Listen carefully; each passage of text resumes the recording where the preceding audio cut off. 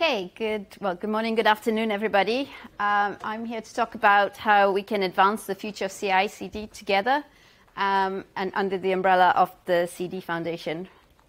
So just first up, I'm Director of Open Source at CloudBees. I'm also on the governing board of the Continuous Delivery Foundation. I'm the co-instigator of the Great Brexit Pub Crawl. Was anyone here at that on Friday? Hey. And you can find me on Twitter as Tracy Miranda. So I'm here to talk about continuous delivery, which we saw in a poll earlier. That's what many people see as the CD of CICD. And it's essentially an engineering practice where teams, commit regular amounts of code, but they always want to keep it in a state where it's ready to ship. And so continuous delivery is something that as a concept has been around for 10 years or so. And we have a lot of research in this day and age about the best way to deliver software. So who's read the Accelerate book or come across that? Yeah, a few hands. But I highly recommend that book as the modern text for how you and your team should be delivering software in this day and age. And that's accompanied by the State of DevOps reports, which come out sort of every year. And they give information about ways you can measure your software throughput, but also really good suggestions about how you would improve that in your team. And yeah, one clue, it's more about the team environment than the individuals and their special powers. So I love that quote from Nicole Forsgren, one of the authors of the book, who just talks about how the teams that are good at it just keep getting better and better.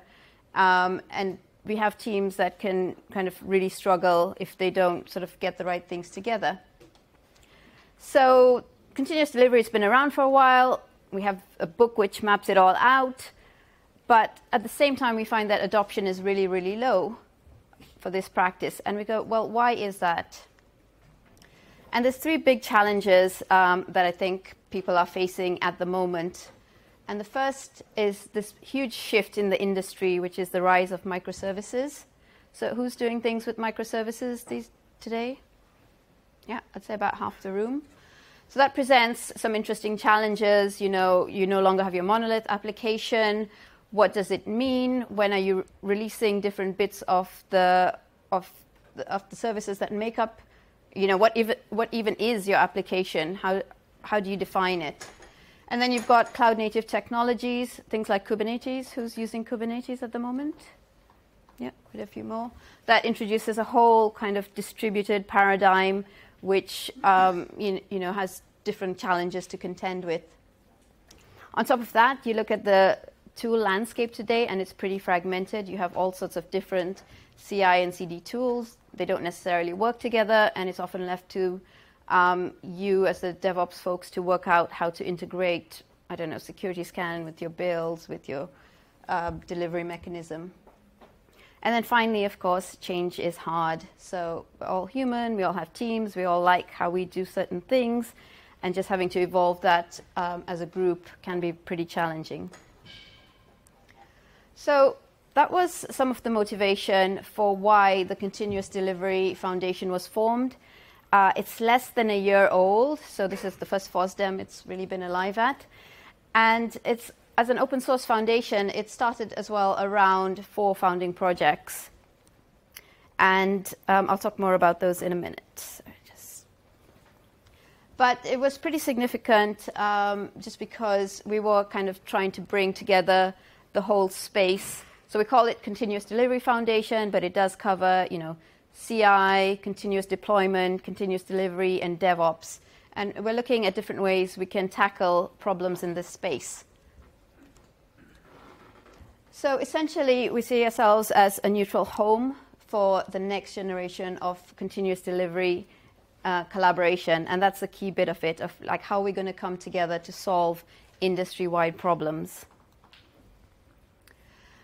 So one of the ways we've been thinking about what can we do as this foundation after we launched was to get a lot of the board members together And you might recognize some of the project leads. Kosuke Kawaguchi's in there of Jenkins, and Andy Glover of Spinnaker.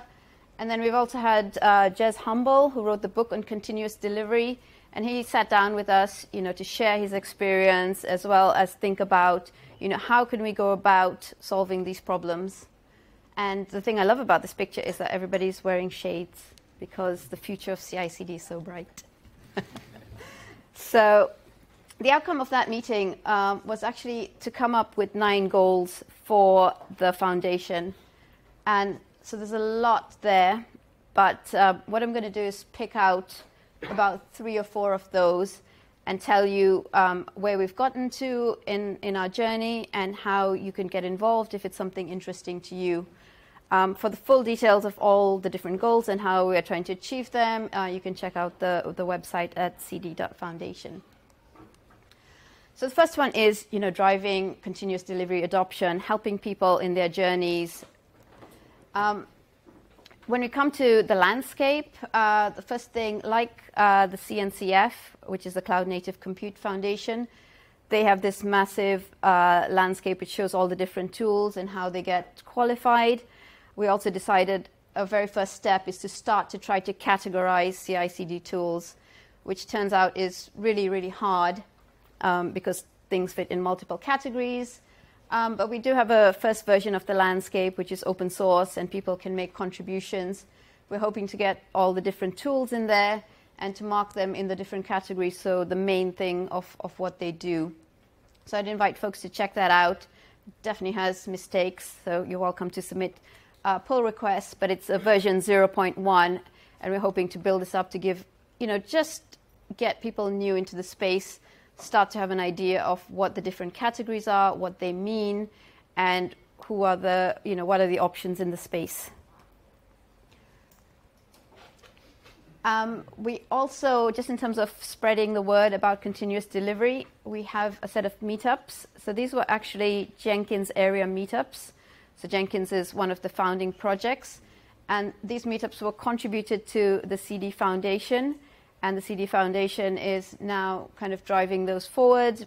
Meetup owners are invited to widen the scope. So if you want to talk about more than Jenkins, you can do that. And we've got quite a few all around the world. And maybe some of you have already been there. Maybe some of you run them. But either way, I encourage you to either join a local meetup or look to start one yourself, so you can sort of work together with other people to sort of see how people are approaching things. Okay, then one of the other missions is to just focus on the projects that are part of the foundation. So there's a lot of CI/CD projects out in the world. We launched with 4 specific projects, so Jenkins, Spinnaker, Tekton, and Jenkins X. So these are founding projects. And the interesting thing I find about the different projects we have in the space is that they really represent different parts of adoption in the industry. So you take something like Jenkins, okay, who's heard of Jenkins? Yeah, I think some of you are just being lazy. So most people, I'd say Jenkins is pretty much late majority. If you're doing some form of CI/CD, you've come across it, you've used it, and it's only laggards who perhaps aren't employing CI/CD who aren't using it. Spinnaker, probably early majority, lots of people using Spinnaker. Well, how many people in this room are using Spinnaker, have heard of Spinnaker? Okay, maybe? Yeah, just a few people. And then over here on the right, Jenkins X and Tekton. For those of you who were in the talk earlier, we talked about Tekton, and there'll be some talks later about Jenkins X. Those are coming in much more on the kind of innovators and early adopters, folks who are just getting to grips with microservices and Kubernetes and looking for tools that can deal with the different kind of tech paradigm. So, tools in different languages, tools with different challenges. So as a foundation, we're sort of saying, okay, what does each tool need, and how can we help them grow and be useful to the end users who want to use them? And, some of the things we do is just measuring, how many contributions we have. That was a little infographic I did, just trying to compare how many people are contributing to the different projects.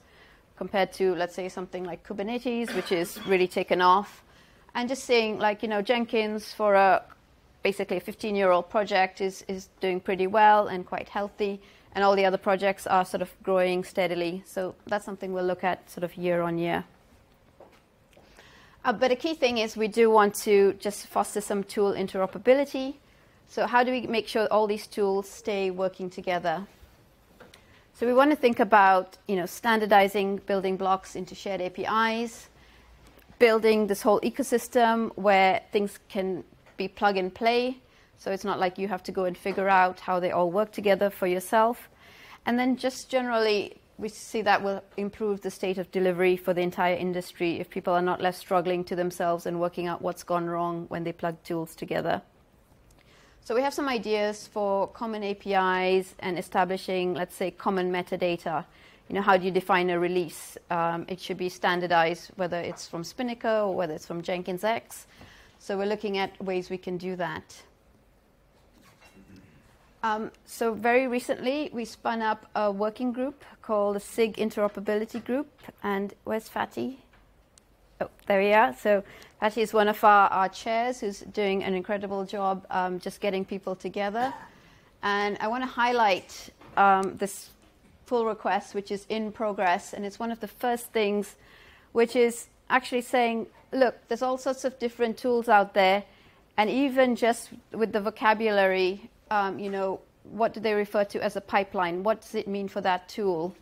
So can we, first of all, define them and then maybe start to translate so that if you're talking about a pipeline in one tool, is that equivalent? Is the step the same thing? So before we can integrate, we need to just sort of say, what is it? What are the different tools talking about? So again, this is all in GitHub. I encourage you, if you have a project, to go and add it to the list and to just contribute to that sort of first step in getting towards a shared vocabulary. Okay, and final bit in this kind of whirlwind tour is the goal of expanding into emerging tech areas. So machine learning is something that's emerging in quite a few areas.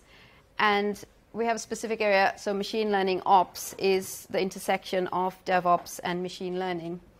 So we've also got a special interest group that started up around that. I believe we've got Cara Delamarque is one of the very active members in there. And so one of the things I'd like to highlight from that group is working on a very initial roadmap. So what does it mean to for DevOps and machine learning? So they talk about in the roadmap, if I pick out two highlights, what is MLOps? One, it's the extension of the DevOps methodology to include machine learning. So making sure models and data and code are all first-class citizens. And then things like, what is it not? It's not about putting Jupyter notebooks into production environments, but helping people find better ways to do things. So highly encourage you to go check that out.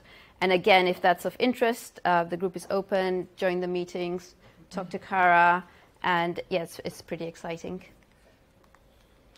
Okay, I think that's all I have time for today. So I haven't even touched on some of the other things we're doing around diversity and security, both very important areas.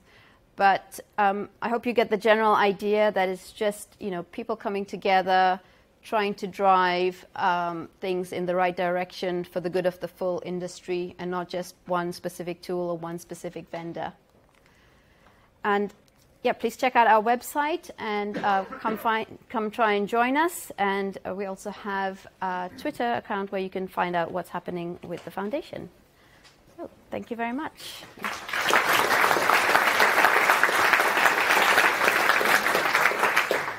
Any question? One question. Yeah, go ahead. I've seen a lot of overlap with what the Kubernetes SIGs are doing. Are you collaborating with SIG apps on the app definition? And yes, so we do want to work not just with CNCF, but all the different bodies. Oh, okay. So the question was, we're seeing a lot of maybe overlap with what CDF is doing and other communities like CNCF and the SIG app delivery. So my response is yes, we're looking to work with a lot of different open source communities out there. CNCF is one, and actually in our interoperability SIG, which has just recently started, we did have a member of the SIG app delivery join. So we hope that we continue talking and just find ways to work together without necessarily all working on the same things in different ways.